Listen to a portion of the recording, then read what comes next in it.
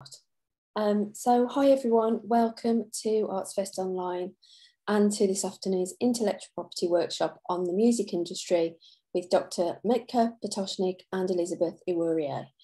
Please do switch on your cameras if you're able to. We would like this to be as interactive as possible, and of course you can also use the chat function as we go along.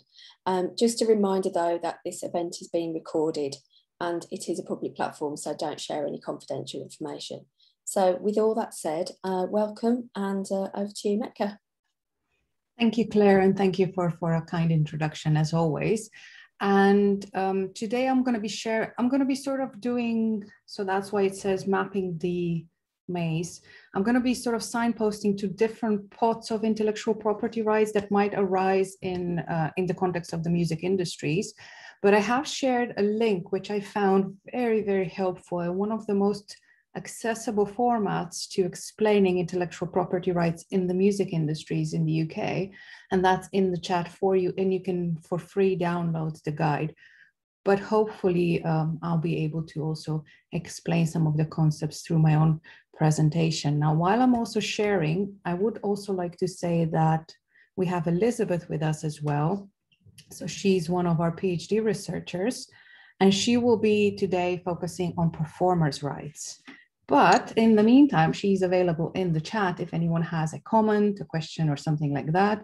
Together with Claire, they will be picking up questions. So it's an open format. I have a presentation ready, and I have several points that I want to touch on, but we have covered some of the concepts already in the intellectual property series as part of the online ArtFest. So where we've discussed certain points in more detail, I will be signposting you to those recordings on YouTube as well. Now, of course, if you have a specific question that you do want to have answered in more detail, we can discuss that as well, either in today's session or you get in touch with us as well. So really, this is an invitation to a conversation, and let's just start discussing these points. Like I said, performers' rights is something that I will be touching on, but Elizabeth is our to-go expert today. So I'm quite happy to share some of the load, if you will. So I want to first start with different categories of intellectual property rights. And that is to say, without coming with any assumptions to this room, as it were, to this audience, that perhaps you already know what intellectual property rights are and different categories that we might encounter. So intellectual property rights are legal rights, exclusive rights, which give you monopolies or rights to control certain types of intangible works or intangible creations. So not your phone that you can touch, or, you know, an apple you can touch. These are intellectual creations, things like music, things like artistic works, things like commercial symbols. And we have different categories of intellectual property rights that are created by the state. Why does the state have these laws?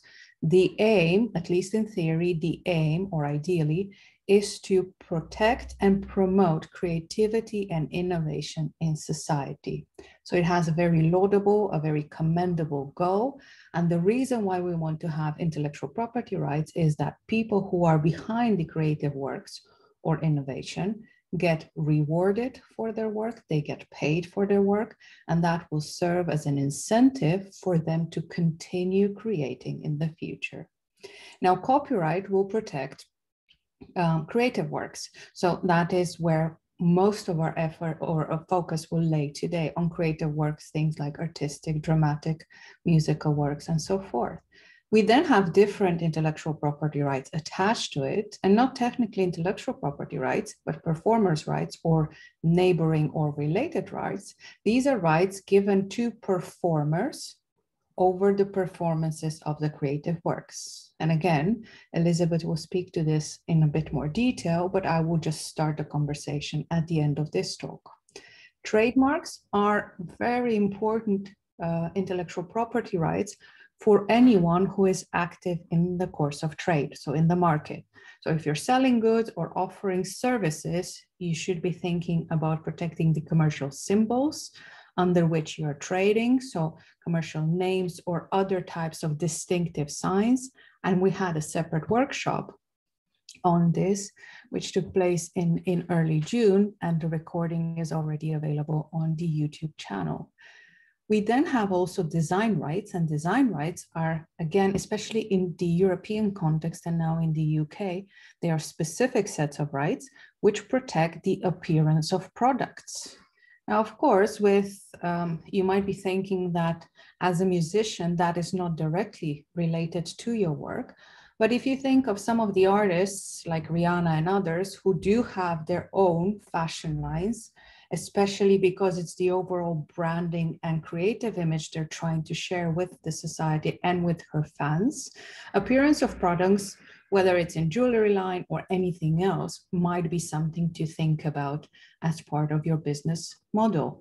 If you're more on the technical side of music, so musical technologies, if you're creating certain aspects of musical, whether it's instruments, software, or other aspects, you might be also interested in patents and the protection of technical innovation, technical solutions to technical problems. Patents are a bit more tricky because they're more expensive to register, but if you are in musical technologies, that might be an area that at least you will encounter going forward. And in this country, we also have limited protection over things like celebrity reputation, goodwill, and image. So again, Rihanna, her image was taken by Topshop in context of a particular, so they've taken the photograph of her album, put it on a t-shirt without, of course, her permission.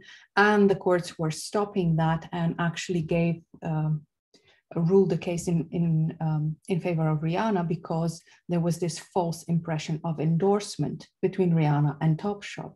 So we know that celebrity endorsement deals, or whether it's with musicians and other celebrities, that endorsement deals are quite common in today's market, in today's industry.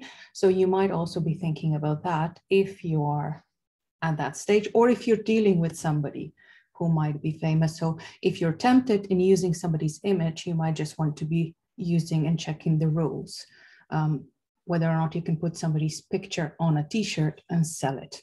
Okay, so there are specific rules around that, and there is a completely separate chapter you could look at under that. Okay, Elizabeth and Claire, I do see some comments coming in. If there's a question, feel free to sort of stop me if you think it would be a useful. It was actually me that I've posted something in the chat. I've just posted the links to all of the talks that you just mentioned. So you can just grab the links on there and it'll take you straight to them.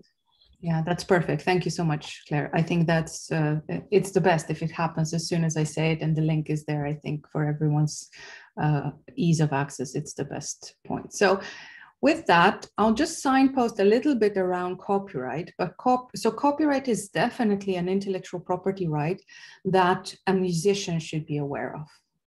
And some of the key basic rules around copyright are also covered in the, not the lectures, they're not lectures, they're workshops, and some of them were quite interactive and we had a lot of audience engagement in them as well.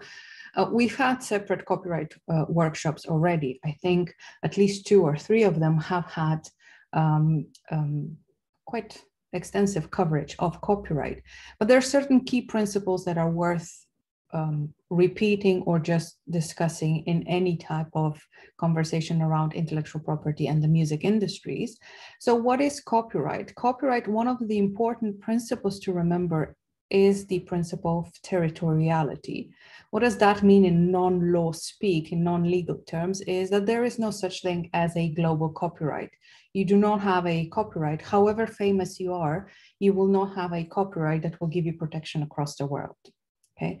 What you have is a UK copyright, you will have a US copyright, and so forth and so forth. So all these systems, all countries across the world have their own set of rules that you need to know in order to understand whether you have copyright protection in that particular country.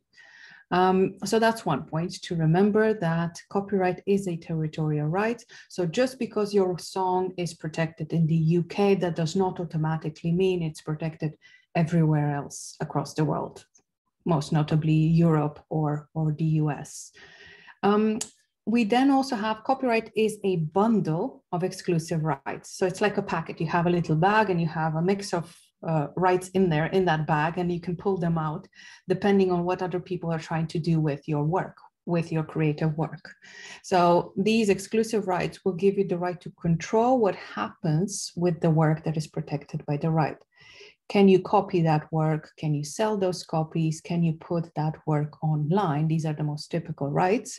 The right to control these actions belongs to the copyright owner. In the UK, we do not have to register copyright to have protection. So you do not have to go to the Intellectual Property Office and register copyright. In the US, you don't have to register copyright for it to be valid, but if you ever wanted to have protection of copyright in courts, so start litigation on the basis of a US copyright, you would have to register it in the US. So there is a difference in the system itself. Copyright, as all intellectual property assets, they are valuable assets, and companies, especially the ones, the larger companies, will have them on their books. And even if you're not, so I'll give you a little anecdote. Even if you're not the one creating the work, you might need to know copyright rules so that you're not the one infringing or in violation of the law. So today, one of the conversations we had when we were sort of doing the speaker prep was, will you be playing any songs? And I said, it's just way too complicated to figure out whether or not I would still be in the clear of playing a song and how long it would have to be and what would the purpose of it be in order to play the song to the audience, and less so when it's just us in the room, but we would have to consider that this recording will also be posted on YouTube. And that is a separate audience, and that would be a separate use of the music I would be playing, not just to everyone here, but then later on to anyone viewing the recording. So I said, I don't need that headache, not for today. I'll just signpost everyone and listen in their own rooms in the background, right? So it's also important for us. So my creative work is this lecture, and the copyright owner in this lecture is the university, because this is part of my job. Not technically, but it's still close enough to probably fall within that description. But I need to be aware of the rules around music or artistic works that I'm using in my own creative work, which is the lecture itself. So what will copyright protect? In the UK, we have this list system. We have categories of works that will be protected. And the biggest, or the largest scope of, the broadest scope of protection you will get is if you have created an original literary, dramatic, musical, or artistic work. So the first bullet point where there's a splash of color purple. So if you've created an original LDMA work, you have the broadest scope of protection. You get the most protection, because not only is your work protected against somebody taking that work, your own work, identical copy, your work is also protected against similar copies. So if somebody were to indirectly copy your own work. We then have a separate set of categories of works that are protected. So these are films, sound recordings, broadcasts, typographical arrangements of published editions. These works are also given copyright protection and exclusive rights in these works, but they're only protected as is. So for example, sound recordings, we'll see that in a few minutes. Sound recordings are also protected against direct copying. So you can't take the recording of the song. If somebody else makes the recording of the same song, so you do a separate recording of an original composition, there is no violation of rights in that sound recording because it's not the exact recording that you've taken. So if I were to play somebody's song, I find something on YouTube and play it to you, I am actually copying and playing in public the actual recording. If I made my own recording, then I'm not infringing that copyright. So there are different types of, or the scope of protection is different, but we will see how it all comes together in the music context. So when we had these workshops before, and we were looking at artistic works, and we were looking at photography and other places, the sound recordings and broadcasts did not feature in our conversations as much. today we'll see, at least we'll try to have a bit of a different approach, because in the music industry, and that's why it's so complex, the interaction between different types of categories, which all have different people behind them, is quite complex. So musical works will be protected if they are original. What is original? Original is author's own intellectual creation, and I'll give you a few comments on that. And there's some additional requirements when it comes to protecting music. So it has to be recorded, it has to be fixed. That doesn't mean it has to be recorded in a studio. It can be written down, a musical notation, but it has to be recorded, fixed in a particular medium, and there has to be a link with the UK, whether it's because it was published here or the author is resident or British nationality. There has to be a link with the UK. Now, we start off with the most basic of rights that are relevant to the music industry and discussion here is the protection of songs, right? So songs are protected as musical works, okay? So you will have musical compositions. These are, if original, these are protected. They're protected for how long? They're protected for as long as the author of the song is alive, plus 70 years after their death. Who is the owner of copyright? It is the author, unless you have one of the exceptions. So an exception would be if the author is employed and part of their employment contract is to write this music. So that would be a situation where then it would be the employer having copyright ownership, or if, whereas the author, the person who has composed the music might be the first owner, if they later on transferred their copyright by way of a contract, then you might have again a difference in the position of author and the owner of copyright. Now, songs, composition, are just one form of intellectual property right in one type of works relevant. We also have a separate copyright in the lyrics. And this is different across the world. So in certain systems, a song composition together with the lyrics will be seen as one whole, as one creative work. And if you think about it, would people, if you were to sort of walk around in not in the village, but just, in the street, and if you were, to play a song to them, they would probably think that the lyrics and the composition go hand in hand, right? That is the work. Under the law, you have two separate rights. You have two separate creative works or creations. One is the musical work itself, so the composition, the song. And this is really the most important one when you're thinking then about registering the creative works and having access to the collecting societies to get payments for royalties when songs are played on the radio. But separate to that, you also have protection or copyright in literary works. So that is the lyrics of a song. So in the UK, you have two separate copyrights, intellectual property rights. Sometimes it's quite tricky to sort of discuss titles. Some people think that there should be protection in titles of songs. Most commonly in what we see in cases and in practice is that titles will not have copyright protection. Okay, so rarely will they meet the threshold of originality, so that they are showing that that there are sufficient creative expressions of the author to meet that threshold. So titles, they will be considered to be a literary work, so a string of words, but rarely will be given copyright protection because of lack of originality, which means you can take titles from other songs. You might not want to do that creatively if they are something that everyone would be thinking of. So you might not do it for that reason, but copyright protection rarely falls within titles themselves.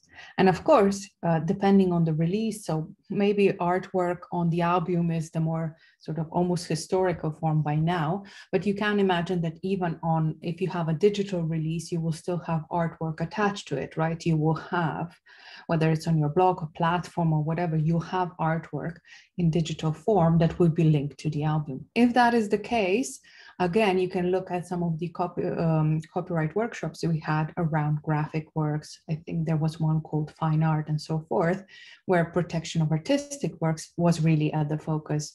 And we've discussed that quite extensively as well. So there's several pockets. So when you look at songs and albums, you have all these different protections.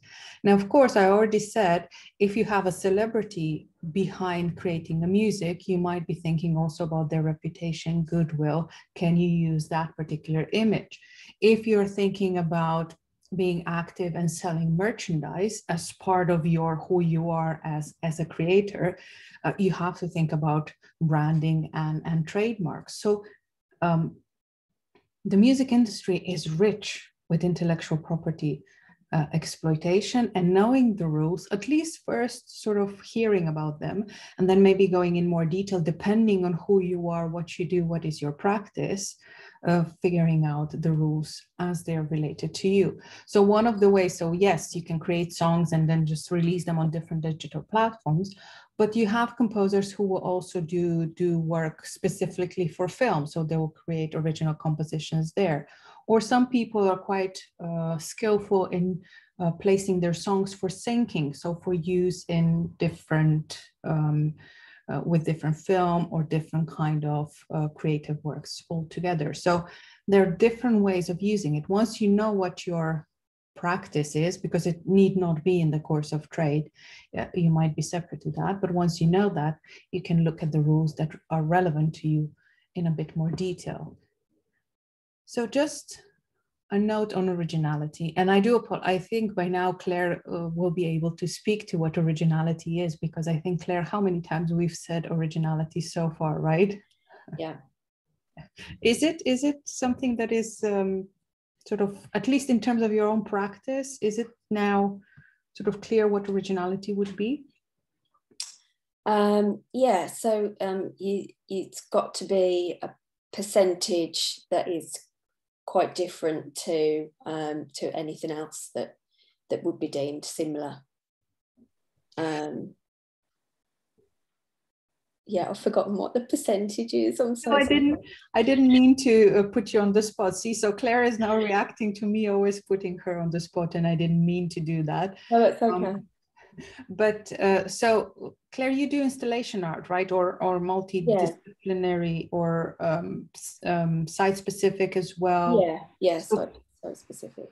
So for you, what would be some of the creative choices you have when you, so let's say you have a completely new project, what would be some of the initial creative choices you would be making? In terms of it being different to anybody else's? No, just project, completely new, fresh start. What are the creative choices? So I'm thinking probably the place where it will happen, the materials you'll be using, these kind of things, right? Yeah. Audience interaction. That's very key to site-specific work. Safety as well, because if it is a public place, then you have to consider that. And also longevity of the work. What are you intending for it to be long lasting, or is it ephemeral, and if it rains it will wash it all away, and again that's to do with what materials you use. So there are a lot of complicated things with site specific work. Absolutely. So to everyone in the audience, I don't know if anyone wants to share their own creative choices when they're either writing songs, or if we have performers in the room, what are the creative choices when they're interpreting a song? If anyone wants to share, or pop it in the chat box. But what we've done with Claire was, what are the creative choices of the author in her own medium? So of course, this wouldn't apply to music, not completely, but audience interaction, definitely. Is there a specific response you're hoping to achieve? But usually it would be, is it meant to be played for a particular instrument? What is the setting? Is it slow? Is it fast? How is it all going to be combined, and so forth and so forth? So these creative choices, this print, this fingerprint of the author, It's what we see when the author expresses her creativity in an original manner and achieve a result which is an intellectual creation. This is the threshold. So copyright is not interested in protecting good art, good music, music that is celebrated by reviews or in a particular show, or, you know, has sold a particular number of, well, I'm not going to say copies, but has been streamed a particular number of times and so forth. The threshold, or the level at which your work will be protected, your music or artwork or literary work for that matter, is whether or not there have been a string of creative choices made by the author. So remember that it's not about art that we find in museums, or, you know, but the same notion, songs that are played or music that is played in concert halls and, you know, in a very traditional a manner of, or if you will, there's no specific genre of music that will have an upper hand under copyright law, if you will. So that's one of the points we wanted to start with. And then just a quick overview of when you have original works and works, because of their investment, they're also given copyright protection. What are the rights given to them? And the first set of rights are what we call economic rights. And these are the ones that have the best protection, at least in the UK.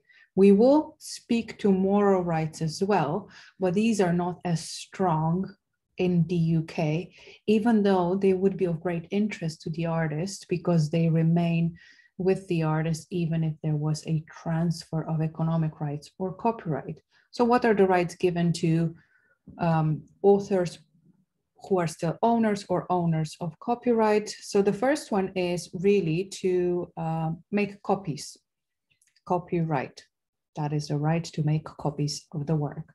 So that's the first right of reproduction that is given to the copyright owner.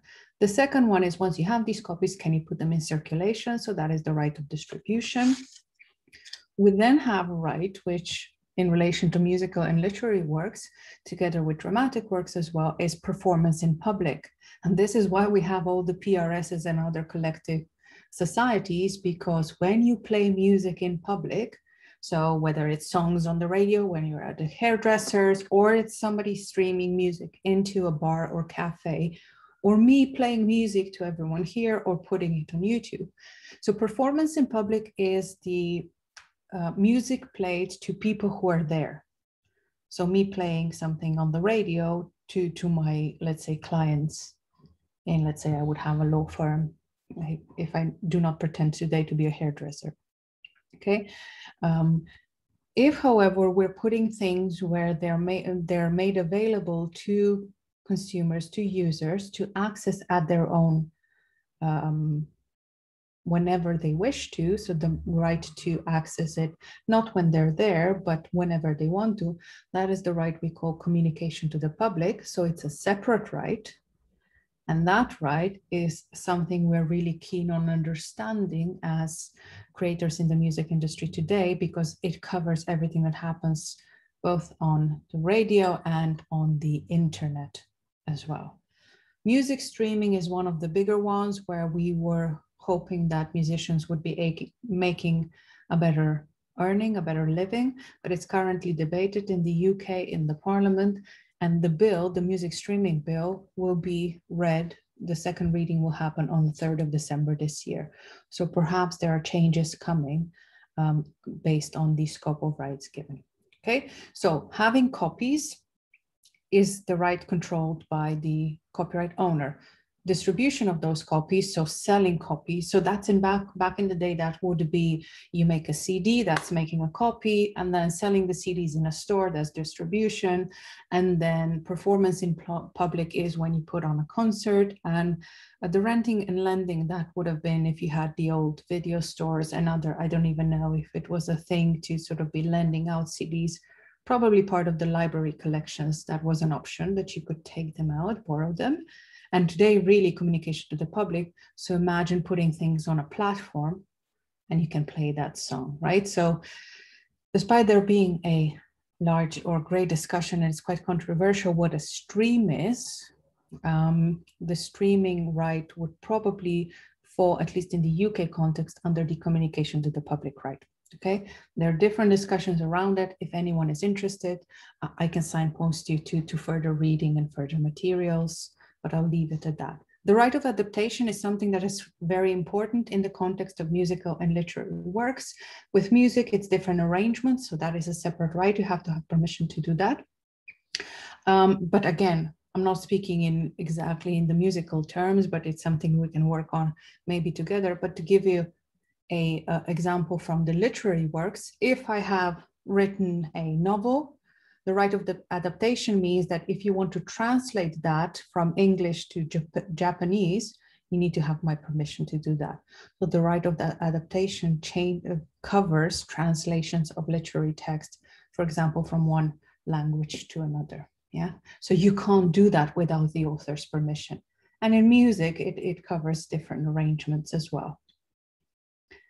Okay, so who has these rights? We've already spoken a little bit, and we're coming now to that area of, right, you now know which rights are, or what you can control, but how do you know when have you gone a step too far, right? So you're aware that other people have the right to control copies and you shouldn't be copying other people's work, but where do we know is the line between, so we know if we're taking the exact works, we know that the copyright will be engaged. But what if we're making indirect copies? So we're making something similar, not taking the exact works themselves.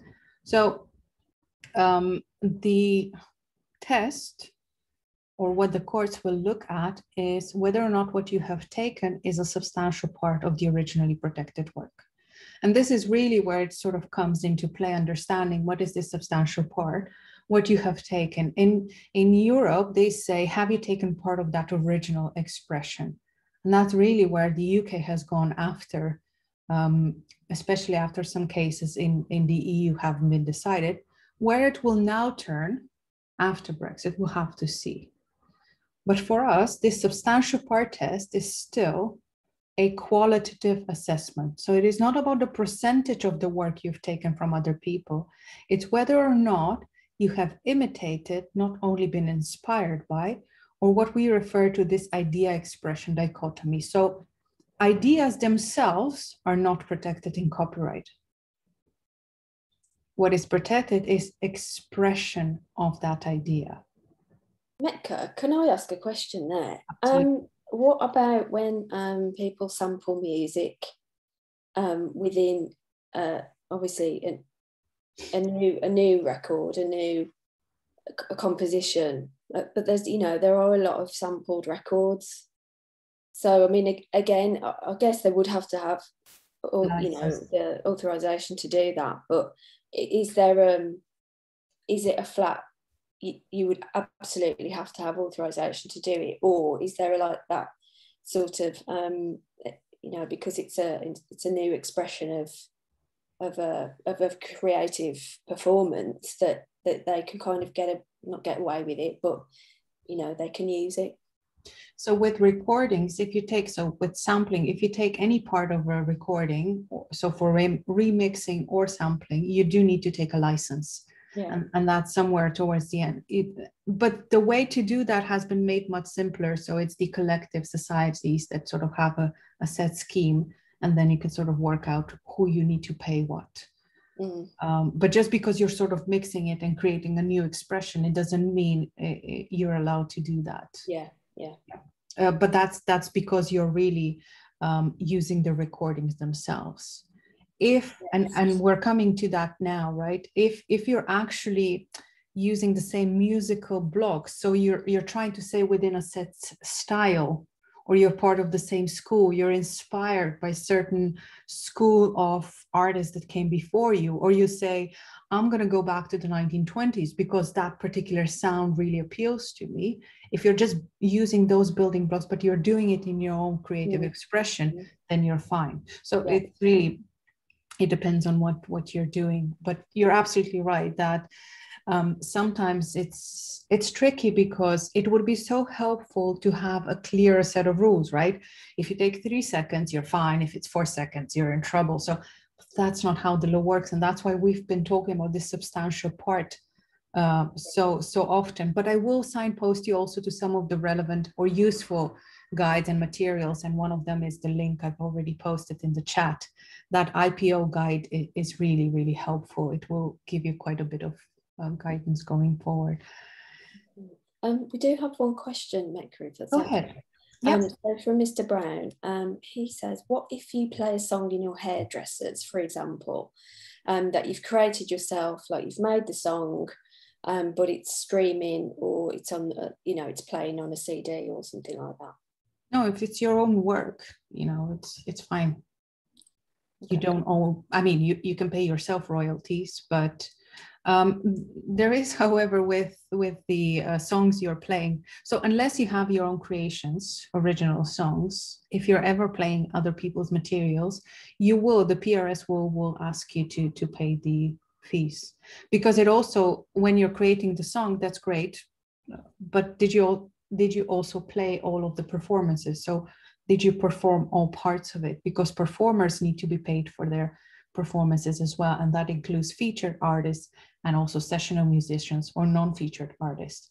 And that's why one of the practical tips really is to get into the schemes of collective management societies, PRS, and really just register with them once you're sort of part of that, once you've started creating your work and it's being played as well. Okay, thanks for that question. No more at the moment. Perfect. So this is just the idea expression dichotomy. This is just a point around, if I were to ask everyone now to draw a sunflower, how you would do that, whether you would even do a sunflower or whether you would just have a splash of yellow paint, or you would actually play something that makes you feel happy or light or very comfortable and say, that's a representation of a sunflower to me, or you would actually create a movement of it. How we do the idea of a sunflower in the physical world, what is the expression? Copyright will protect the expression, not the idea. But of course, how does it work in music, right? Because it's all nice and dandy that we're talking about sunflowers, and that's a starting point, but how does it work in music? So when you're looking about songs, and we're now talking about original songs, compositions, the music we hear, how will the courts approach comparing two different songs? It's still substantial partist, so it's not just about having identical copies of the work. And yes, maybe in the past it was more linked to also, is the melody the same?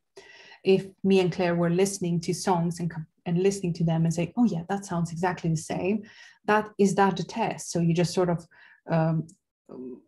give the music to general bystanders, and they will tell you if it's the same copyright infringement, if it's not. So how do we assess that, right? Two songs, they sound similar. Is it a copyright infringement, yes or no?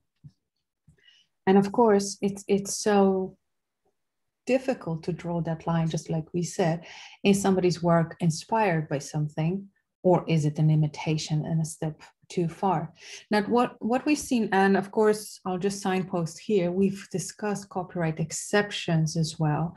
And the one that could be relevant also to the note that Claire was making around sampling is the pastiche exception. So that goes together with a parody exception of fair dealing, and that's a separate area that we could explore because we haven't had many cases in actual courts, but pastiche has been argued by some scholars to be the ignored exception that could really work well in the music industry. But apart from that, the first step, we have two songs. One was created before the other. How do we assess whether or not there is actually infringing copies? Now, not to get in hot water, I'm not going to be playing these songs in front of you, but if you want, as we're speaking through this, you can start playing them in the background. You see, everything that is in green is people who started the lawsuit. So they said, we've created the songs first, and you came after us and you've copied our work, and we want to have compensation. We want the courts to say that that was a violation of copyright law, and we want damages. All three cases that we have here are from the US, but it's to make a point about comparing songs. Okay, so the first one was actually a successful case. So copyright infringement was found. And if you play Got to Give It Up and Blurred Lines, you can decide first on your own if you think that that is actually a copy that should have been stopped, or is it really just a matter of that the similarities between the two songs is something that is used quite commonly in the trade, right? In music. Now, I can tell you from a legal standpoint, because I'm not here to lecture on musicology, because I do not know anything about it.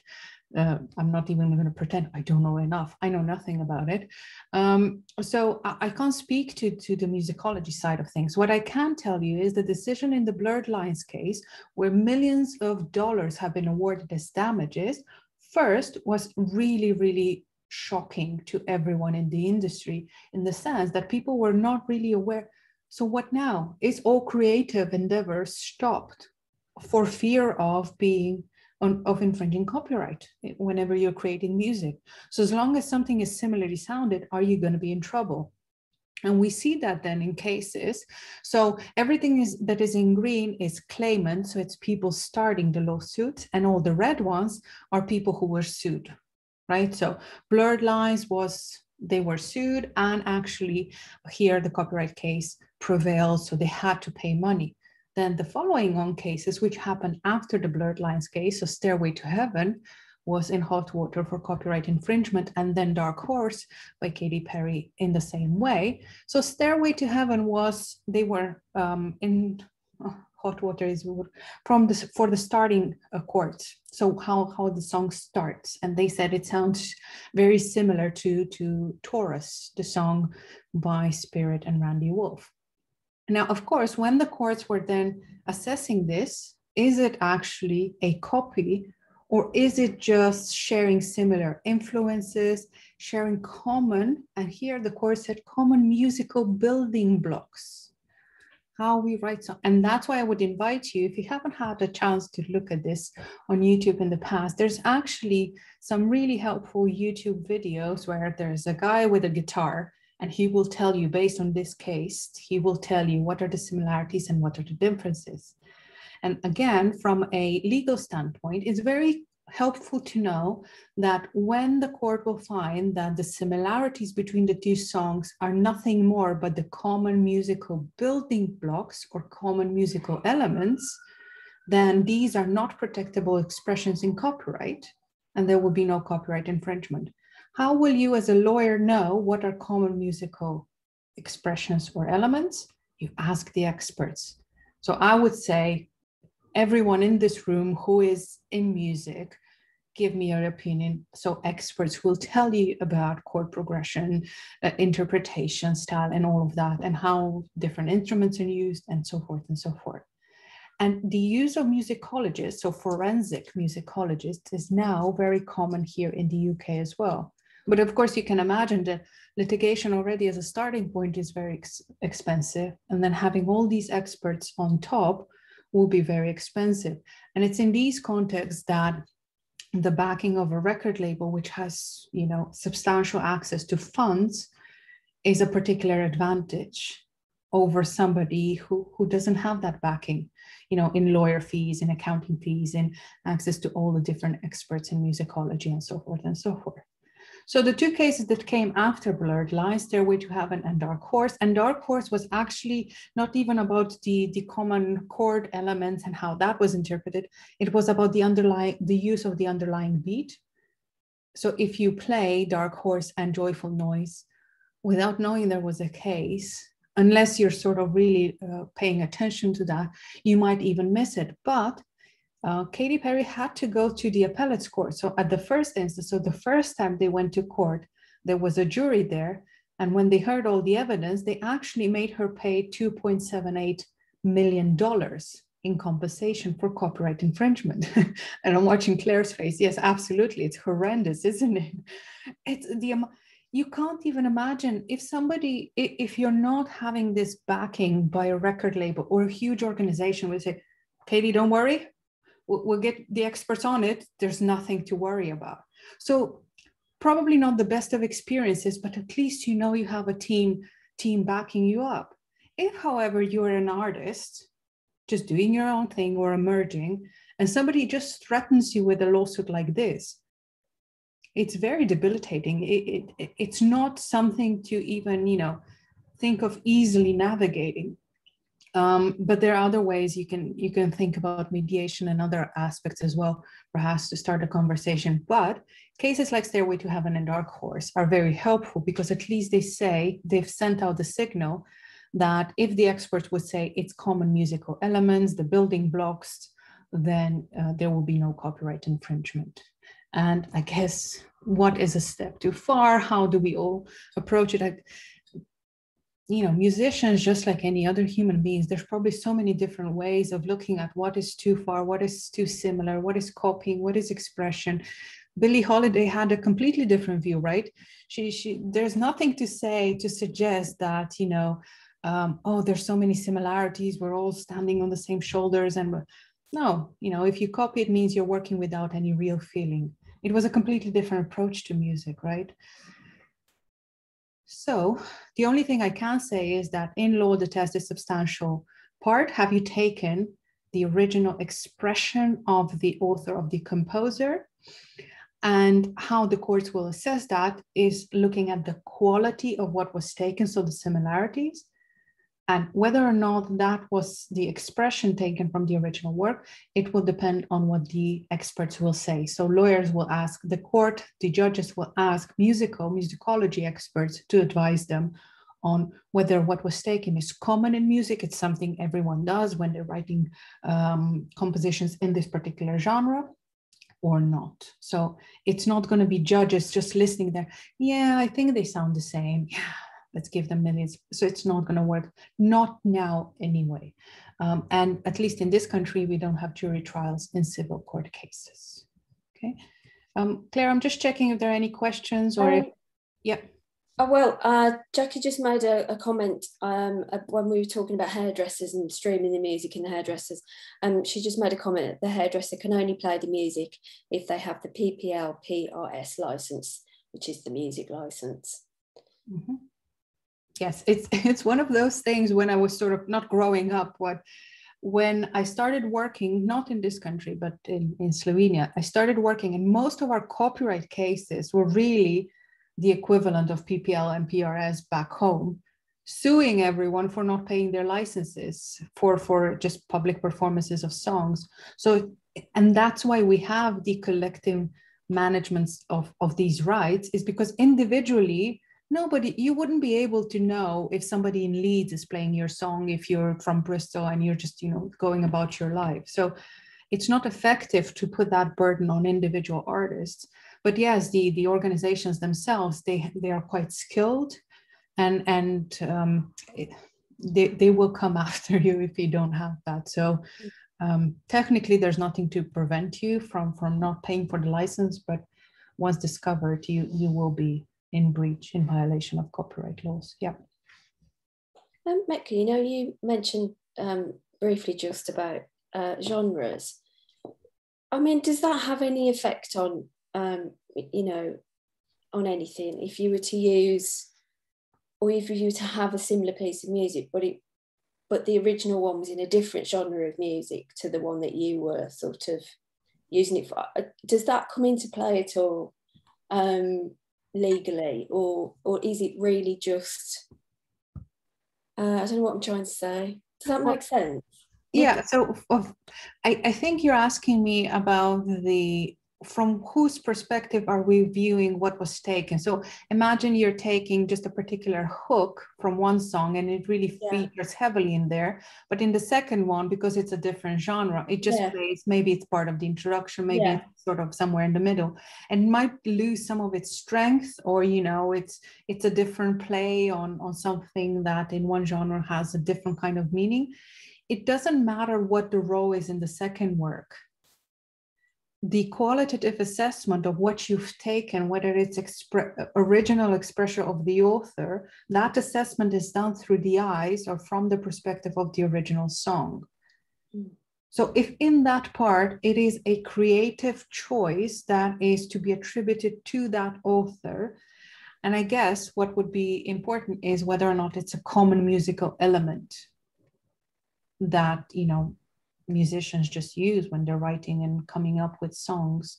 And I think when I was listening to some of the interviews from the musicians that were part of, with the blurred lines, it was quite apparent that the way they've created certain sounds with cowbells and other things and sheet, and he was then even doing that, he had a sheet of paper and doing wah, wah, wah. So that particular sound as well, that's something they've come up on their own back then, and then the combination of all of that had a really strong impression on the jury. And of course it always depends also on, where are the experts now, what is their opinion. But I can only say, when it comes to whether or not something would count as a infringing copy, I can only tell you the test, and I would have to ask the musicologists, the experts. Beyond that, I'm just sort of guessing, because my expertise lies in law, not in musicology of this. So if anyone wants to comment on any of these cases, or if anyone has had a chance to play it in the background, by all means, you're welcome to contribute here at this junction.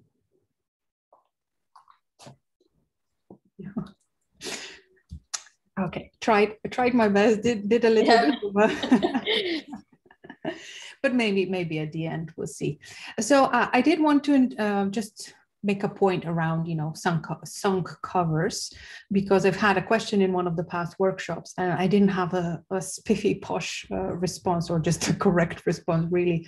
And I do think if we have performers in the room, or just people trying to, think about how it really all works, or trying to show off their skills, whether it's as performers or a different kind of sets by performing other well-known artists' songs, how does it all work, I thought it might just be helpful to signpost to certain rules. And so if you're doing a live cover of a song, you yourself don't have to pay anything, because it's the venue that has to pay royalties and has to take out a license to PRS anyway. So the venue will take care of that. The burden is on them. If, however, you're trying to record a cover of a song, you can do, but it will not extend this option will not be available if you're making a music video. But if you're trying to record a cover of a song, you will need to take out a cover song license, and that's with the mechanical. So that's the MCPS. So that's the mechanical licensing part. Together, the MCPS and PRS together, they form PRS for music. So it's all available on the same website if you're trying to search for more detail on that. And we do then have the note also on remix and samples. So you do have to have a license when you're using other people's recordings. Okay. It's just best to check with the PRS and PPL to actually see how you get the license. And in most cases, you do have these, what they're called compulsory licenses. So you see the compulsory in brackets for cover song license. That means that people can't say, no, you can't do it, right? The system is already put in place that if you want to do a cover, you can do, but you will have to pay a fee to do that. And how do you do that? It's all managed collectively. So in a way, it's easier to get access to that, but it's not free. Right? So that's just something that I wanted to maybe add here on top of the original work. So just how it works with covers. And it is worth checking the rules. So if you were ever thinking of doing things in the US, they do have some different rules there as well. So, and that goes back to that all intellectual property rights are in essence territorial rights. So that's a really important point to remember. Just because you know how it works here in the UK does not necessarily mean you will know the correct approach and answer for the US. Rebecca's just asked a question. If I was to do a cover of a song on YouTube, would that be okay, or would I need a license? Well, you need a license. It's not live. So live is just you either playing in a theater or at a venue. So just because it's online live, it doesn't mean it's the platform. Now, of course, if you're doing it live streaming and it doesn't remain there available, we would have to check. But my guess is that the online medium is different to the actual live venues. And yes, you would have to have a license. And how do we get the license? Do you know? You just go to MCPS. I do have, it's very easy. I have some links as well here, but you can literally just go to the PRS for music and say cover song license. So just say how to get cover song license, and the MCPS and PRS links there, how to get it, because you will need a permission, a license from MCPS. And they have a very easy step-by-step process laid out. Right, thank you. Okay, moral rights. They're not extensive, and I wish they were a bit bigger or more helpful to the musicians, to the artists. So the reason why they're such a promising prospect is that moral rights are always given to the author of the creative work. So here it will be musical work or literary work, or depending on whatever you're creating. So moral rights remain with the author, even if you transfer copyright. So even if you have a contract and it says, you know, you're sort of assigning copyright to whether it's a record label or whoever, if you don't transfer moral rights, they remain with you. And moral rights, really the two that I think are very helpful is, one is that you're recognized as the author, so the person who's created the work. So that's called the right of attribution. And the other one is that you would have the right of integrity. So that is the right to object to derogatory treatment of the work. So uses by other people that could harm your honor or a reputation. Again, this is a very specific right, and we'll leave it also to Elizabeth to touch on it. So this is also the right, these moral rights are also given to performers. So what people can do with performances when they are likely to harm the reputation of performers. But like I said, in the UK, these rights, they're written in the statute, but they're not very strong because of the way they're approached and interpreted by the courts. And also it's possible to sign them away through a contract. So it's important to read contracts from this part as well, so that you will know if you're signing away moral rights, that you will at least know what you're giving up, or you can decide whether you want to do that or not. So moral rights is something to keep in mind. Now, I'm not going to go into too much specifics around sound recordings, but sometimes you'll hear different expressions. So sound recordings is something that we find in the Act here in the UK, but it's also referred to in the US and other contexts as phonograms, and we find that in the international framework as well. So what do we protect? So this is the actual recording. So when you have a producer and they record the musical composition, the song, it will have a separate copyright attached to it. The sound recording is protecting, like we said, as is, so the actual sound recording. And that's why you also sometimes hear those masters, right? How important it is, who has control over the master recordings and what can happen with those. And these are exclusive rights. Again, you have the right of making reproduction, playing in public, and so forth. So that's why you have not only PRS, but you also have PPL, which is another collective management association or society organization that deals with all the rights attached to phonograms or sound recordings. So you have to pay royalties to that.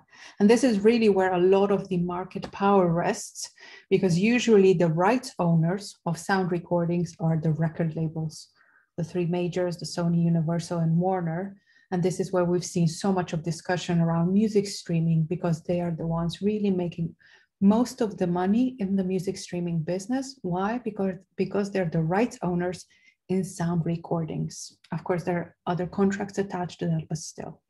So who is the owner in copyright in sound recordings? It is the producer, and the producer is considered to be the author and by extension the first owner of copyright. The producer is the person putting everything in place so that the recording happens.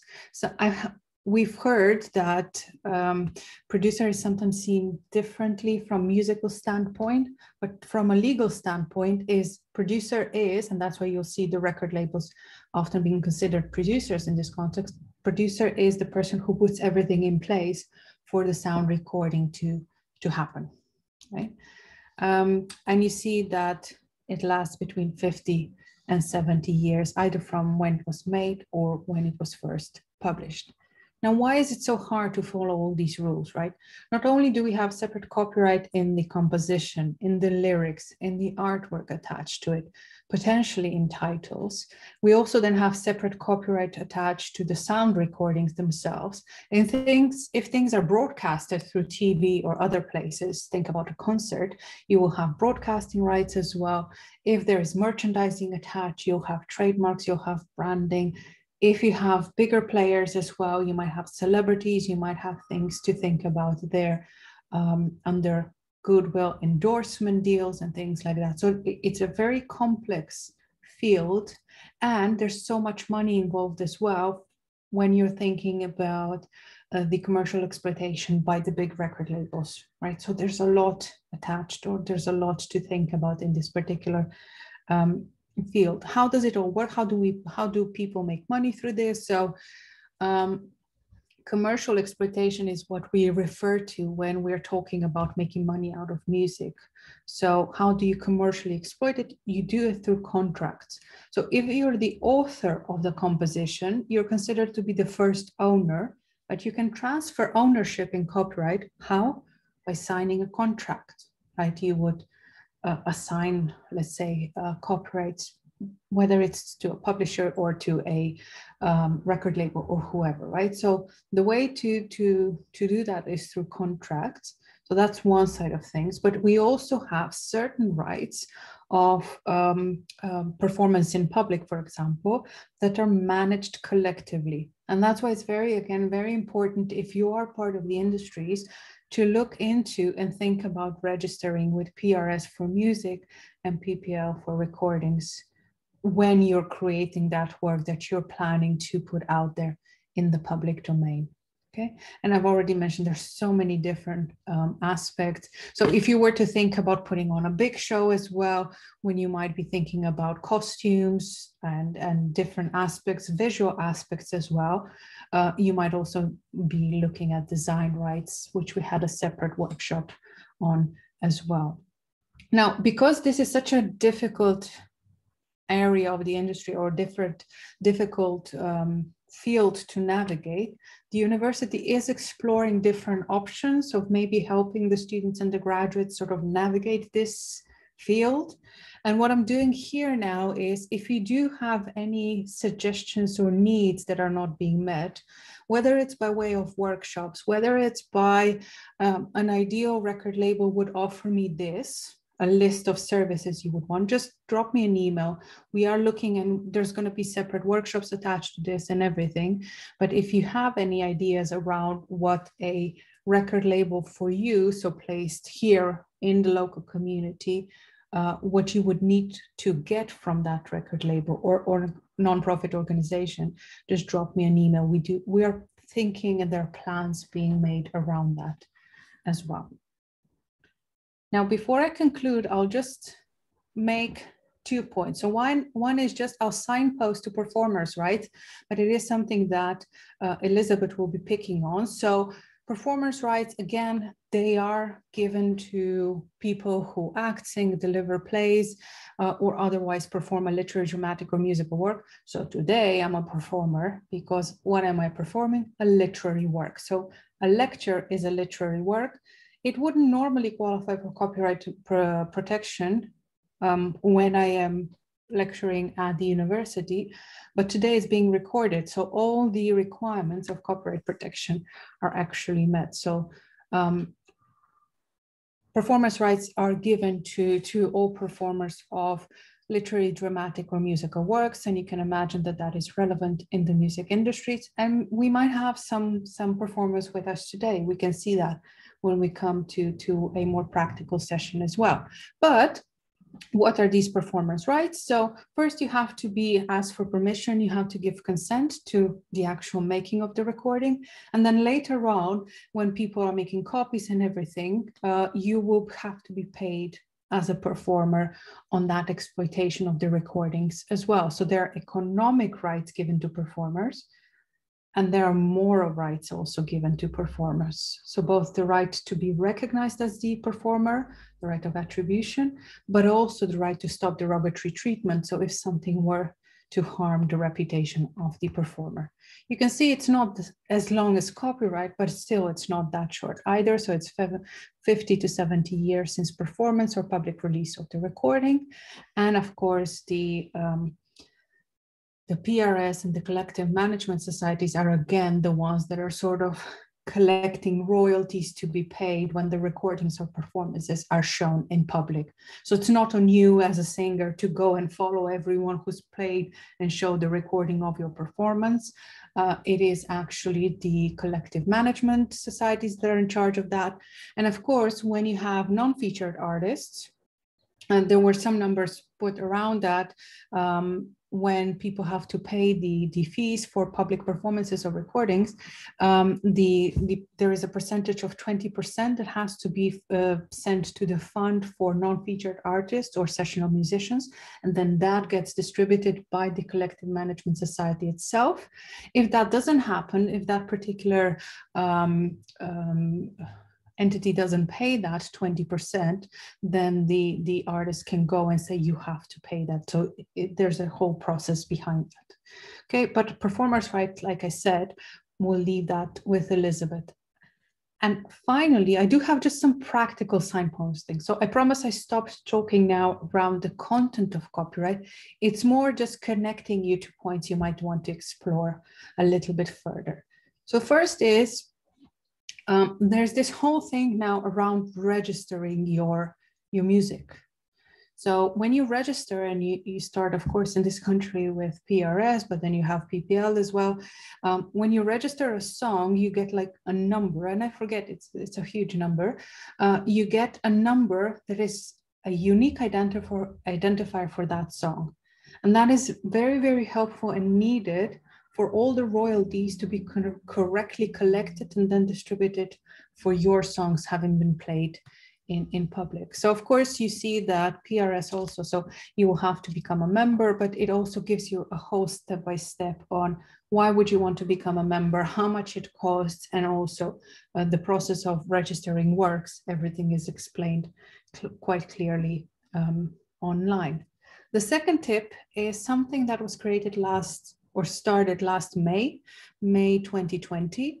It is a way of keeping digital records of when you've created songs. So everything we were talking with Claire around songs and substantial parts and all of that, in copyright law, there's something that is called a defense of independent creation. And in fact, Katy Perry, when she was giving evidence, she said she's never heard of the other song before creating the Dark Horse song. If she could actually prove that, it would be a successful defense. So having a record of when you've created your work can be very helpful. And WIPO, so that's the World Intellectual Property Organization, has responded to this practical need and has created this. So it's called WIPO Proof. You go online. Again, it might not be something you're really interested in or want to explore further, but if it is part of your practice going forward and you are interested in keeping track records, and you will see, I think there's, I don't know how much are Swiss francs worth in pounds, but one digital certificate, which later on looks like this. So you get a certificate of your full code and everything for the song. So it will be a proof of when the song was created. So let me give you an example. I create this certificate for a song I've created today. In 2 years' time, I'm sued for copyright infringement because Claire said that she's created a song and I've copied it. And Claire says, I've created my song in September 2021, and it's a hugely popular song, and you've copied it, and look at all these similarities. And I would say in response to that, Claire, but I've created my song already in June 2021. So before you made yours public, never heard yours. And the courts would say, well, can you prove it? If I had the certificate to say that I've done my recording of the song or that I've created a song in June 2021, then case over. All of that assessment, are they the same, similar, blah, blah, all of that goes away. Okay, so again, this is a practical tip, right? So how has practice responded to this need of who has created something first. This is one way. Another tip is this, and this is just a few slides from, I've sent the links. There is a downloadable PDF, it's for free. This to date, and I've been reading so many different books as well that try to explain copyright laws and different intellectual property rules in the music industries, some more successfully than others, because it's difficult for all this technical detail to really cover it in a way that is accessible. I mean, I've attended so many different, even performers' rights, and I always get a headache around where you should register. What is the difference between the performance license, the mechanical license, and the terminology is also not used consistently. So lawyers say something, the industry is saying something. So it's difficult to really make heads and tails. And this music copyright explain, you will see there's more slides than this. I think this is a very, very digestible format of giving you the rules as they are now. And if you look at the PDF, you also have explanation around the different collecting societies, the different licenses and payments you will be getting, including for music videos, including for, you know, plays on radio, music streaming. So this is a really, really helpful format of explaining IP when they have to do with music, so playing songs. And you will also see the way it's structured. They will tell you how the industry speaks of this. They will say act stuff. So that's the lawyer stuff, what you find in the Copyright Design and Patents Act. And I really do recommend this. And if anyone's interested, once you've had a look, and if you want to chat about any aspect of this further, by all means, just get in touch. The final suggestion is for any women musicians, whether identifying as such or gender minority artists. If you just want to join the F list and create your own listing, it's for free. It's a directory of all UK-based musicians. So people identifying as women or gender minority artists, you're welcome to join us as well. And this sort of concludes my first bit, or my talk as it were, but we will be starting music IP series in the fall onwards as well. So if you have any areas where you want us to zero in, focus on anything, by all means, let us know. Want to get in touch, drop me an email or get in touch through Twitter. You can do. I'm still around, and if there are any questions, we can sort of touch on them with Claire. But for now, Claire, either we can go into questions as Elizabeth is. Yeah, we've got there's a couple of items in the perfect, the chat. and we can. So, oh, I've just lost the chat. Where's it gone? Oh no, I've just lost it. Oh, there it is. Okay, I'll come back to yours in a second, Rebecca. So, Mr. Brown says on PPL it asks for a tax form for us, and it says individual, sole trader, or limited company or partnership. Is that form easy to do if you're an independent artist? So for the registration form. I have no idea, but we can look into that. So okay. I don't want to be, so this is a very practical thing, and I would love to explore this more. And that's why I think it's so helpful to, you know, if there's a need to look into these kind of things, we can sort of think about maybe putting up a separate workshop if needed, maybe even have a partnership with the FLS PRS or whatever, wherever the need is. But definitely it's one of those things, right, that once we have a non-profit organization, whether it's a record label, we're still searching for the name. Once we have that set up, it's something we would help with all our students, graduates, or, you know, local talent as well. Yeah. And I agree that these forms, so I've made this comparison, and I think the more I say it, the more I believe it, which is a little bit ominous, isn't it, that I believe my own sayings, but it's like taxes. You think you will ever figure it out, but it's just so like, you move this way and you think, yeah, I got it now, but you really don't. So no, so I agree. There's definitely need to look into these technicalities as well, and they change as well with time. So there's not. Yeah. But we can definitely look into that. Okay, thank you. So back to Rebecca's. Just talking about the licenses for YouTube. She said that she just looked it all up on the PRS license. For anyone who's looking to do covers on YouTube. And it says that you should be covered as long as they have their own license agreements in place. Well, YouTube is notoriously tricky. If you sort of want to see the rich relationship between YouTube and the music industry, you just look at the streaming debate in the UK. And in fact, how YouTube, and obviously YouTube will say that they make sure that they have all the required licenses in place. So, you know, in that sense, if you just follow whatever they tell you to, it might be the case. So the answer is, you might need to have a license unless YouTube has a license. But yeah. I can't with confidence say that I know that YouTube has all the licenses it needs to for covers of songs. Okay. One from Isaac. You must probably cover this, but that was a lot of information. So scenario, I want to remix with Kanye West's album with a different style. What are the steps and implications? So the only thing I could point you to, Isaac, is the mentioning of the MCPS. So a cover, not cover, it's a mechanical license you would need for remixes. So you would need to have a license, permission to use that part of the Kanye West track that you're trying to use. Yeah. But again, that's something. So I don't want to pretend as if I know so the bits I teach to lawyers are just the first bits around original works.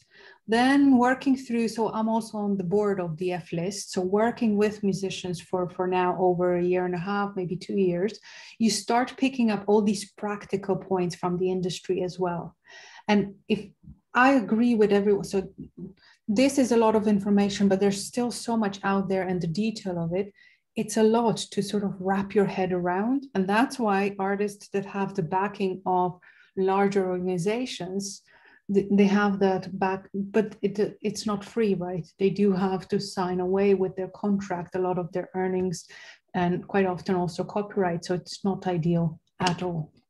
But so I'm very keen on when sort of people figure out, not black holes, but maybe spots where we need to further investigate the different processes, we can look into doing that maybe in the fall as well. So that's definitely welcome. I just don't pretend to maybe know all the answers today. Okay, thank you. Thanks for that question, Elizabeth. Okay, nothing else at the moment. So Elizabeth, is it over to you? Sorry? Actually, we have got one more question from Mr. Brown. You know what would be good help creating so for contracts, for contracts, for copyright, for example, how many copies you're allowed, performance rights, exclusive rights, music video with your music. So for contracts, I can signpost you. So musicians union, once you're a member of the musicians union in this country, you get access to their entire data bank to contracts. Maybe some of them are, when Elizabeth is now chatting, maybe some of them are even available for everyone. So I'll just do a quick check. But musicians union, I know, already have access, or I've attended one of the webinars and they said they have a bank of templates for contracts that people might want to use in practice. So I'll do that in the background once Elizabeth is chatting, if that's all right. Yep. Thank you. Elizabeth, take it away. Are you ready? Sorry, it's super interesting. I've been on Twitter like telling people how much you're missing out on, like how much gain you're giving people. Good. Right. Okay, so hello everyone. By the way, that's Bella Kuti's son.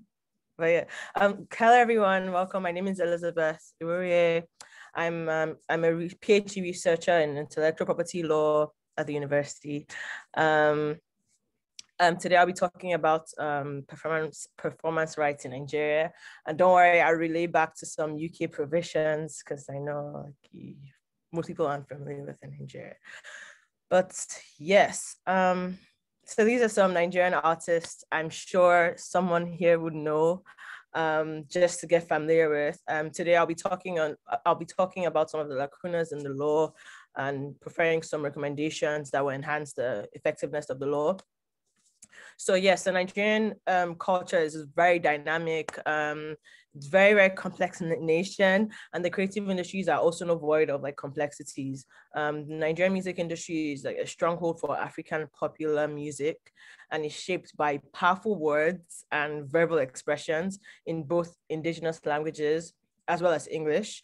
And if I'm being very, very honest, harmony and tuning are actually given secondary importance, but it's mostly like, you know, what's being said in the song. There's some Nigerian songs that just without like anything in the background or any beats or anything, people already like really relate to what they're saying. So the music is is shaped by powerful words and expression. So the most popular genres are Afrobeat, Juju, Fuji, Afropop, and Afrofusion. I know Burna Boy is big on Afrofusion. He looks at it as like a pizza that has like some Afrobeats, some hip hop, some Afropop. So he's big on that. So listening to a Burna Boy song, for instance, or an album, you're like, is this Afrobeats? Is this Fuji? You're really not sure. But yeah, that's really it's Afrofusion is like. Right. So the Nigerian music industry, like Nollywood, which is the Nigerian film industry, very heavy reliant on themselves with little to no government support. They get their support from like private individuals, organizations, financial institutions. They power the music industry basically. And the industry artists in the Nigerian music industry include artists, composers, managers, media promoters and distributors, and like producers, but producers in the context of what Dr. Mecca was saying, which is not your like typical producer who's sitting in the studio making music, you know. So but I'll get to that. So currently foreign investors actually they partner with big players in the Nigerian music industry, and companies like Apple Music, Tidal, Audiomack, Spotify, they've come to open offices in Lagos to explore the growing local music space. So the Nigerian music industry has actually like drawing a lot of foreign direct investment. So performing rights. So I just want to mention that the Nigerian music industry is lacking in structure and also in very strong intellectual property laws, which I'll be touching on today. Elizabeth, out of love, can you slow down a little bit? We have some audience requests. And Elizabeth, I should have just done this, but I don't know if you would have seen me. Can you just slow down a little bit? It's very interesting. But just to thank you. I don't know why I can't see any of the. Oh, I'm sorry. Okay. Great. I would speak slow. I just looked at the chat. Good. Okay. Yes. So the Nigerian music industry is lacking in structure, I would like to mention. And when I say structure, I mean like, you know, having typical and like, you know, properly structured record labels. And also it's lacking in strong intellectual property laws when it comes to Nigerian creative industries. And I'll be touching on some of these laws in relation to performers' rights today. So neighboring rights, known as other rights, basically, just so they sound relatable, they're developed parallel to copyrights, like Dr. was saying earlier. Copyrights are governed under the Nigerian Copyright Act, right? And performers' rights is governed under the Nigerian Copyright Act as well. So copyrights originated in the era of printed technology to protect the printing press. Now, and the trend always has been technology precedes protection. So as a result, the growth of technology has stretched copyright protection to new technology development. But the Nigerian copyright law follows this same trend, but a slower pace in comparison with other developed countries like the UK. So new technology is transferred to Nigeria after it's been discovered in any of the developed countries. So currently, Nigeria's IP protection regime owes much to the development of, you know, the international community, particularly the United Kingdom. So neighboring rights can be defined as the category of rights granted to performers, phonogram producers, like remember what Dr. said earlier about phonograms, and broadcasters. The position under Nigerian law is slightly different because neighboring rights under the Nigerian Copyright Act includes performers' rights as expressions of folklore. So just a difference. So a music performer enjoys what is known as performance rights, which is included in the category of neighboring rights under Section 26 of the Nigerian Copyright Act. And the protection lasts for 50 years from the end of the year in which the performance first took place.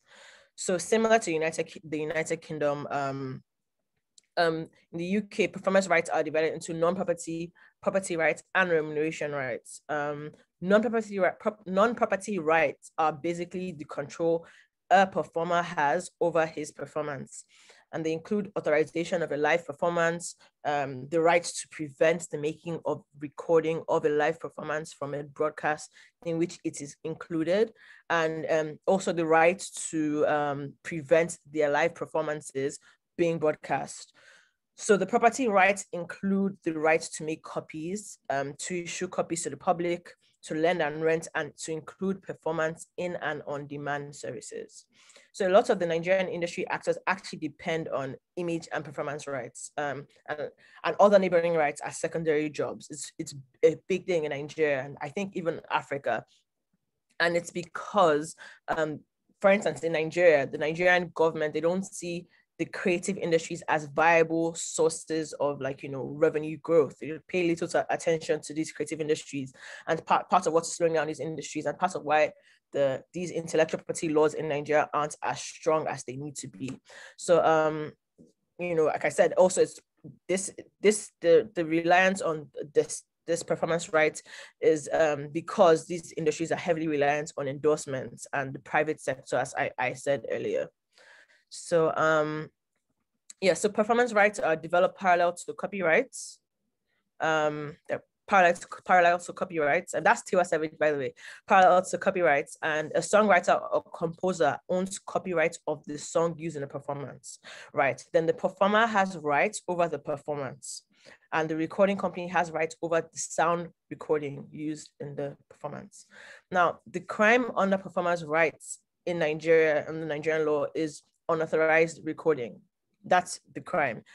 However, if a recording was carried out with authorization but illegally produced, the crime is piracy. So where the recording was unauthorized and it was illegally reproduced by another, that reproduction is still a crime under the Nigerian Copyright Act. So even when the recording is like for your private use, you still need consent and it's still required. Although, I mean, if I go to the Beyonce, most people think like, if I'm going to the Beyonce concert and I'm recording myself at Beyonce's concert, and I just want this at home to just listen to and just to have, as long as you're not rebroadcasting it or you're not making money from it, you're safe. But otherwise, it's a crime under the Nigerian Copyright Act. But in reality, artists, especially in the Nigerian industry, they usually don't pursue these acts because it's time consuming, and because the CMOs in Nigeria don't work as they should, as effective as the United Kingdom, as Dr. explained earlier. The artists, they're not likely to pursue these acts because it's time consuming, and the circulation on the internet to them, they look at it as additional publicity. So that's usually what happens, as opposed to here where like Doctor is saying, if it's paid like in the mall or something, you have to pay, you have to get a license. In Nigeria, it doesn't work that way. So I put a sign up here. I'm sure you've seen that when you've gone to like a lounge or something. These aren't just for flashlights distracting performers performing. It's usually so you don't rebroadcast or you don't circulate it and make money from it. So it also does have a copyright angle as well as having health angle. Like you don't flash in the performers' faces and then they fall and then they can't do their jobs properly and entertain you. So prior to the 21st century in Nigeria, performers were not concerned with the fixation of public performances by unauthorized persons, because such acts rarely occurred because technology wasn't like a big thing in Nigeria at the time. But all they're concerned with was monetary reward. And sorry, I think, am I getting anything in the chats if I'm still talking so fast? You're okay, Elizabeth. But yes, it's always a good thing to just pace yourself. Yes. Great. Okay. So yeah. all the concerned Nigerian artists at the time, people in music industry actors, they were really concerned it was monetary reward for their performances by the organizers. So the performer was theoretically able to exercise control over their audience at the time and location of the performance. But the situation obviously has changed now with, technology transfer into Nigeria, and performance has lost its transitory status. So performers perceive bootlegging, which is actually unauthorized recording, duplication, and distribution of live performances, as a problem for the recording company or individual who records that performance. So the act of bootlegging, which is actually like recording to resell in Nigeria, which is not piracy. So bootlegging is when you go to a concert, you record the whole concert, as opposed to people going to buy and watch these concerts later. You reproduce it and you sell it. So that's bootlegging in this context. So in comparison to piracy, it doesn't constitute a predominant practice in Nigeria. However, it poses a significant threat to creative practices in Nigeria, creative endeavors in Nigeria. So it's an infringement of the performer's rights by a person who, without the performer's consent or authorization in writing, makes a recording of the whole or substantial part of a live performance. So actors, film producers, musicians, and recording companies in Nigeria, they in the past have actually lamented over piracy and bootlegging. In fact, in 2009, to create awareness, they actually went on a hunger strike to force the government to create laws to curb piracy and bootlegging. But the Copyright Act still has provisions that do not encourage remuneration. So the right to remuneration is a class of right that is not provided for under Nigerian law in respect of performers' rights. Whereas in the UK, there's the right of remuneration in two categories. So under the UK's CDPA, yes, payment. Under the UK's Copyright Design and Patent Act 1988, the most important is the right to claim equitable remuneration from the owner of the copyright in a sound recording where it is played in public or communicated to the public. The other remuneration rights that exist in the UK, so the UK has two. The other one is where a performer has transferred their, sorry, just moving my slides, 1 second.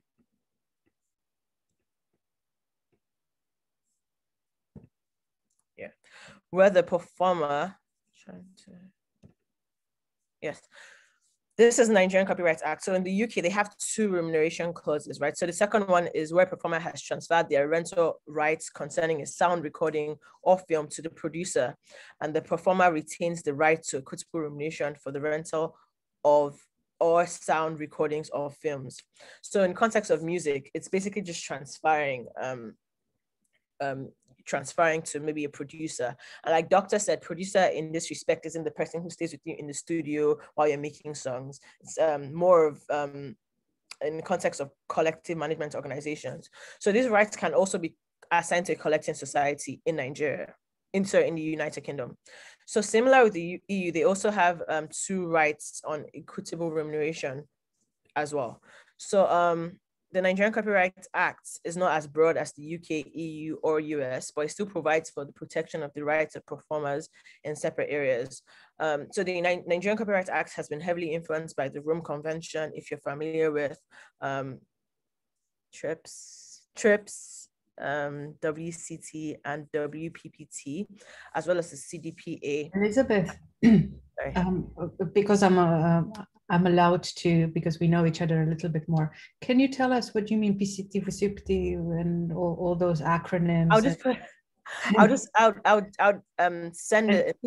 And just slow down a little bit. Yeah, I'll slow down. Sorry, because I can't see the time, so I don't know how long. No, you're fine. You can still take 5 minutes before we. So 5 more minutes. Will that work, Elizabeth? Sure. So I'll send in things in the chat that would help, like how you sent the link for the very helpful thing you shared last time, the last slide. Absolutely. Helps. Yeah. We'll... Like a cheat sheet. Perfect.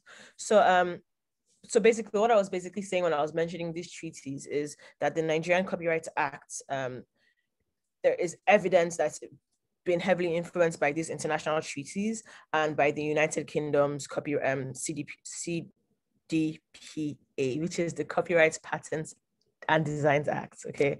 However, there's some areas mentioned, like I said, the remuneration aspect, and then protected under foreign laws that Nigeria is yet to include in the act. So these lacunas in the law, regarding remuneration in particular, they place Nigerian performers at a disadvantaged position, given the wealth of experience of producers, especially in negotiation contracts, and the inexperience of new talent in the performing industry in contract negotiation. So there's a form of imbalance, and including remuneration provisions will really create the required equilibrium and not jeopardize the interest of performers in this respect.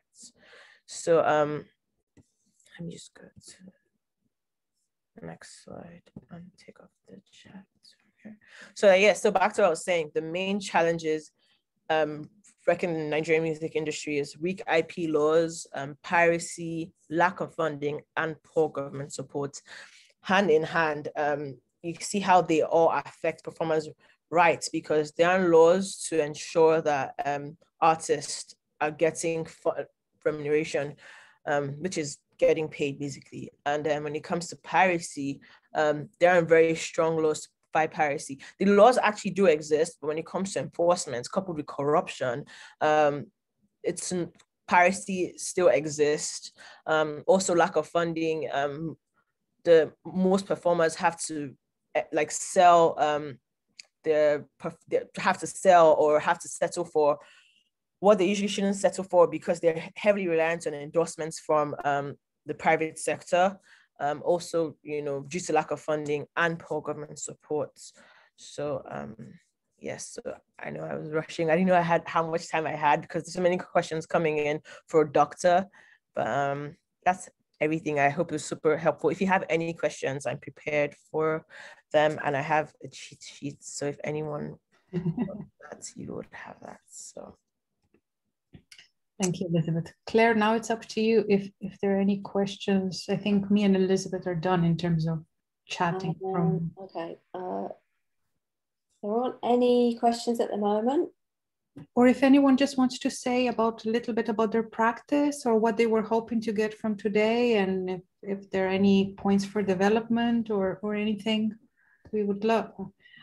We always like to imagine, right, Claire, how this would look like if we actually saw faces of people and see if they're dead bored or, puzzled completely, or, it's, so any feedback, anything, or if anyone just wants to maybe say what kind of music they're into or anything.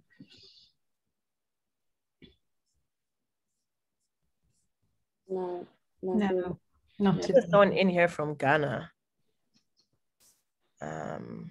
I was gonna ask if there were any similarities. I just know Laura through her name, but she's hiding in the background as well. But otherwise I don't know the names, so I don't know. Wait. I think I know Laura as well. She's I don't want to pick on anyone. So if anyone wants to, maybe even in a chat, just say what they do. If they're in the music, are they composers? Are they DJs? Are they singers, performers? Yeah, for sure. Oh, hello, can you hear me? Yes, go ahead. Sorry, is it Elizabeth? Yes. Yeah, sorry, you mentioned I'm the guy from Ghana. Appreciating Davido wearing the Ghana shirt. He's Nigerian and he's wearing Ghana shirt, so I love that. Yeah. Because of that, I'm gonna go and find a Nigerian shirt to wear, support.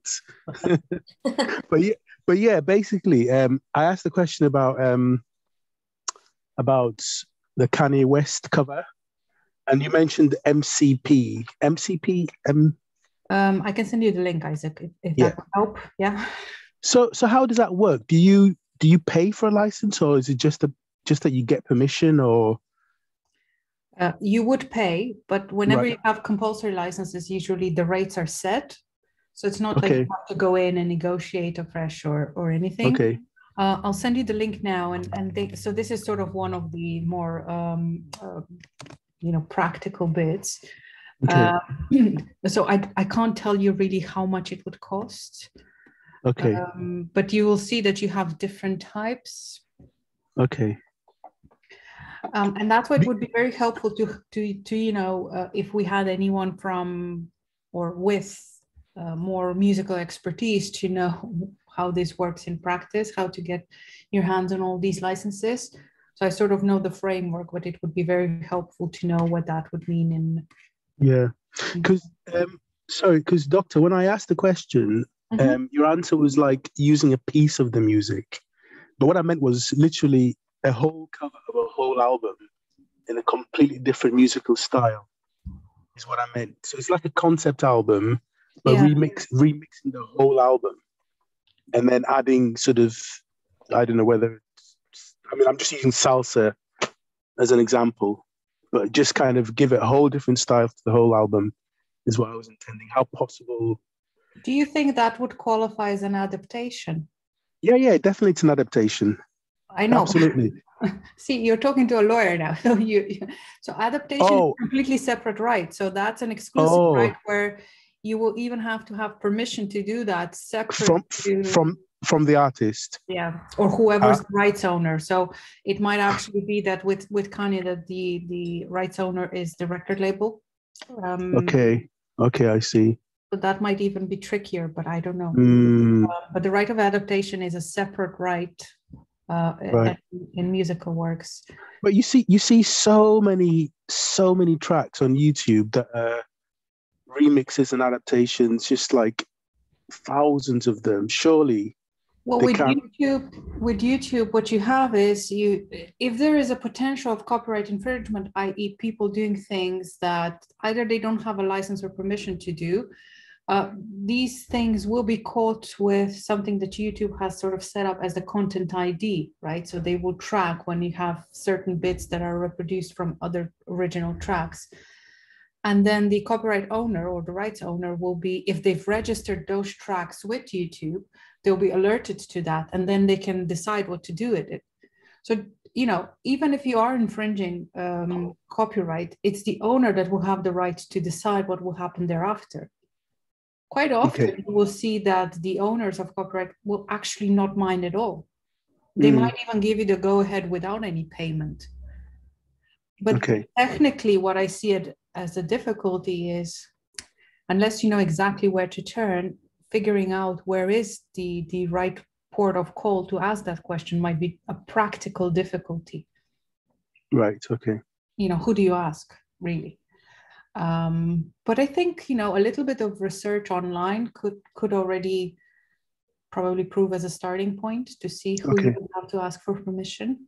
Sorry, I can't be more help, but we can maybe even look further in going forward into these different examples and maybe take some of these examples that people have in practice as case studies maybe, and we can see if we can figure it out a little bit more and combine and maybe also partner with some of the lecturers in.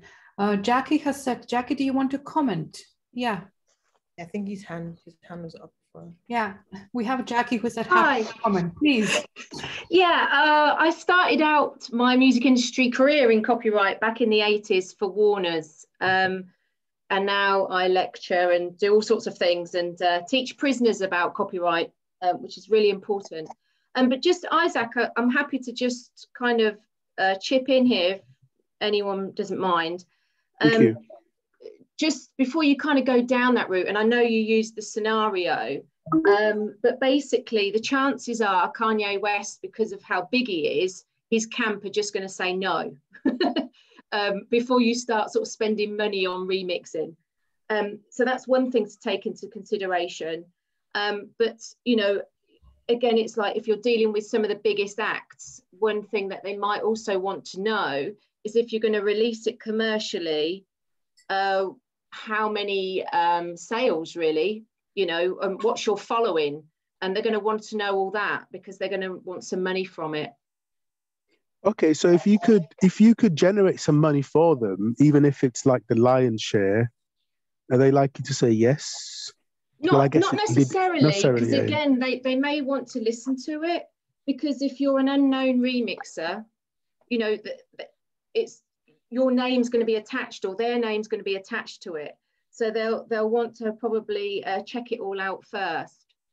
But it's about getting perhaps a bit of, I know this was just a scenario that you gave, but it's the fact that you gave one of the biggest names in the music industry. Yeah, and not only the biggest, but one of the most difficult. It's like building up your CV and remixing others. And again, we're in an academic environment. So the question would also be, would you be remixing it for an academic assignment? Because that's a very different thing to if you're remixing it for a commercial release. Oh, now that's interesting. How would an academic assignment, what would that look like? Well, that would just depend, because it wouldn't be then released. So if it was something that, oh, I see, you're doing like music technology at Wolverhampton or something like that. Oh, I see, I see what you mean. To work on something, and you just happen to use one of his pieces of music, then in reality, for educational purposes, it's not going to be released. It's not going to be put on a platform. It's just between you and the your lecturer to show what you're capable of doing. But if anything is going to be, used publicly, promoted, put on a platform, then you have to go obviously through the correct channels. Okay. Okay. Thank you. Thanks for that. You're welcome. Perhaps I need to confess why I'm in the room. No need to confess, Jackie, unless you're willing to. We would love to connect with you, but yes, absolutely. Yeah, no, I'd love to connect. So maybe I'll put my email in the chat, because I'm actually at De Montfort Uni, but I wear different hats, and it'd be nice to chat. Happy to share. Absolutely. Well, thank you. Thank you also for clarifying. I mean, it's also, I think, very important to say, so several things, right? One of the reasons why my own work is looking at intellectual property law from a different perspective, and that's from a feminist perspective, is that I do think that the rules, the way they're written, they do benefit the bigger players more. And it has to do with, yes, you could always go to court and say, well, I have this fair dealing defense available, under copyright law, you can't sue me. But to get to that point, it means you have to have enough funds to actually go pay for all the expert fees and so forth. So there are practical considerations to be had. And I think everything that Jackie was saying around, bigger artists, smaller artists, who is more likely to give you permission for certain things, that's just something to be aware of, that it's how these rules will play out in the real world. So excellent. So we know why Jackie, did you say why you're here? You just said you were wearing different hats. Yeah, I was just going to type in and respond to some other people, but I'll just give you a brief sort of overview. I heard about this, and my hats. So I started out in the 80s, as I said, working at Warner Chappell, which is a publishing company. And for those of you that aren't sure as who signs the songwriters, the composer and author, as Metka was talking about at the beginning. And my job there was copyright. And then I went to Chrysalis Music, which is now owned by BMG. And I worked as copyright manager for a number of years. So I worked in the industry for about 20 plus years. And then, like quite a few people that get into academia, I was asked to be a guest lecturer at a couple of universities. So I'm now a lecturer in arts and festivals management full-time at De Montfort University, but I'm also do a bit of private work as a music industry consultant still. But my big thing is taking these kind of lessons and working them in the prison environment, because there's a lot of creativity going on, a lot of songs being written, and unfortunately prisoners are forgotten and no one shares the importance of how IP works and where their money can come from, because if you then get released and your work is active, you need to understand about PRS, PPL, MCPS, etc. This is such an important point, that really intellectual property could work as an empowerment and inclusivity tool for so many different groups that currently don't have that representation in the industries. So prisoners would definitely be one group where you can just see all the stories and creativity flowing from everything, but they're not the one that are sort of targeted with all these different rules, or in the discussions we've currently seen in the music streaming and debate, you know, nobody spoke on that. So very well. I'll just say nice to have you, Jackie, and look forward to more. Yeah, I'm also writing a paper on the lack of education on copyright. So this is why I've sort of dipped into this, because it's so important, and it's the industry itself used to run a number of campaigns and they've just all got dissolved. And you know, and for example, I'd like to perhaps ask a question, if that's okay. If anyone in the room actually knows of the website called Get It Right from a Genuine Site. I've just heard it mentioned in the past, but I'm almost like, I have no idea what it is, but yeah. This is a government supported website, and it's really interesting because no one knows about it. So it could be against an area that the people in the room might be interested in looking at. What did you say, Jackie? It's Get It Right? Get It Right from a genuine site. It's actually something that's been spoken. So because I work on the F list, I work closely with Vic Bain. So she's the founder, and she's been around with BASCA and so many other organizations as well. And she said, oh, you know, that sounds like one of those campaigns, you know, surely you're aware of that. And I said, no, not really. So, and it's been I think a disappointment, wasn't it? That there was such a great push to actually raise the awareness around IP and music, and you know how to access it. I do think that what did come across, at least from consumer side of things, in the music streaming debate in front of the DCMS committee, was that because we can access now Spotify, Apple Music, YouTube, and others, and there's that distinction, right, between free access where you need to suffer through ads or whatever, but if you were to pay a premium or a subscription fee, you have unlimited access. I think that has done much more for the awareness around there are rights attached to music we consume, and I think there's been a bit of a shift. But equally with that, because, and that's something that was discussed as well, is the streaming services are competing on a price point. And experts have said that the value of song has been reduced. So thinking about different, you know, family packages, or having access to the world catalog of music for $9.99, they're saying that has had a very negative perception around the value of a song, which results in the artists behind these creations not even earning minimum wage. But yeah. Isaac, you've got your hand up. Yeah, I have just one question, but I'm kind of wondering if it's a bit late to start this, because it's quite a big one, but it's something that I'm really passionate about. I'm sure you've heard of the story of Guantanamera and the whole copyright issues around that. My question is about sort of indigenous... I think you're breaking up. Oh, sorry. Can you hear me? Can you hear me? I can, yeah. Yeah, so my question is about indigenous sort of music that's been played for, I don't know, hundreds or whatever years, then maybe not hundreds, but yeah, a long time, that then falls into this whole copyright ownership thing. Especially when more powerful, moneyed people can afford the rights to it. And just, yeah, that doesn't sit comfortably with me, but I'm just kind of wondering what stories you know about that, and what kind of, what your views are, really.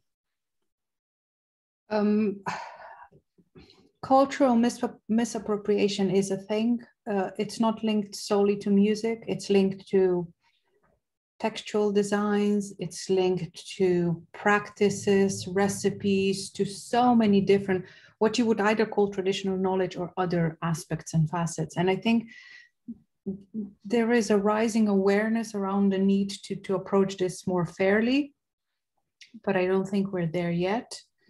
But I agree. I mean, we have researchers who look into this, and we can definitely put one of these. And Elizabeth will also comment on this whole idea of Nigerian artists becoming hugely famous around the world before they had commercial success in Nigeria, and then others sort of without a link to Nigeria, maybe sort of, you know, taking some bits that were hugely popular as well, and how that played out. But it's a very important topic, and I would say that it's something that needs much more attention from, but it's not something that's ignored, at least not by lawyers. World Intellectual Property Organization has huge projects around traditional knowledge, and there is a push to stop cultural misappropriation. But all I can say is that it's work in progress. Elizabeth, do you want to maybe make a note or two on cultural misappropriation as well? Yes, I think we spoke about this last week. I think it would have been good to mention today as well.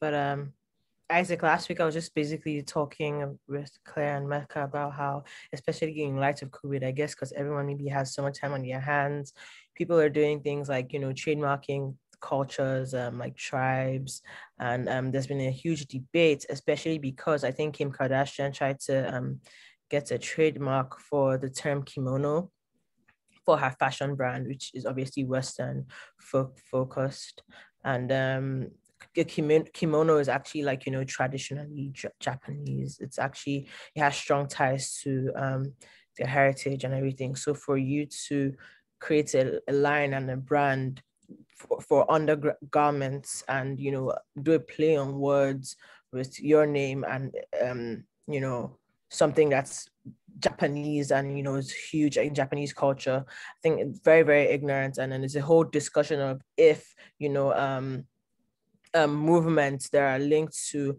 people should actually be trademarked. Like, you know, how you have the Black Lives Matter, and you have now, it's in the news now, where, you know, people in charge of the movement are under investigation. So there's a whole discussion on, like, you know, and there are layers to cultural appropriation, like there's several layers, and in connection to copyrights. And it's really been big, like, in recent times with that. Yeah, I don't know if that answers, because I didn't really hear his question. It was breaking up, and I tried to mention, but I hope that's...